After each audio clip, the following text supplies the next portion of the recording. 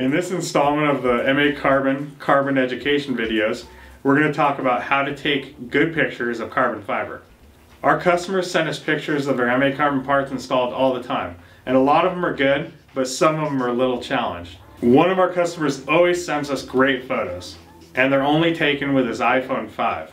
And this proves you don't need a great camera like a DSLR to take good photos of carbon fiber.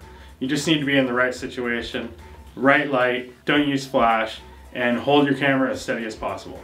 Rule number 1, and the most important, is do not use your flash. Rule number 2 is hold your camera very steady. Don't shake it, you're going to create blur, it's going to be a bad picture. Rule number 3 is shoot pictures in good light. What is good lighting, you may ask? The best lighting is on an overcast day outside. That way you don't have the harsh daylight or flash or anything reflecting off the carbon finish. The next best situation is in, bright sun, high noon, but in shade created by a building or trees. The third situation that's also, you can take a good picture, is in a garage or a covered carport that has nice overhead lighting.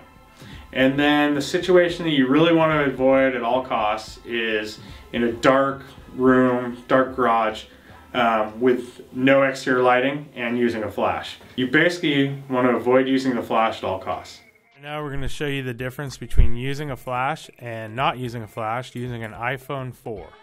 Right there, let's focus in on the mirror, snap the photo. Now, if you look at that, you can see what the flash does to the picture. I mean, it just, glare everywhere.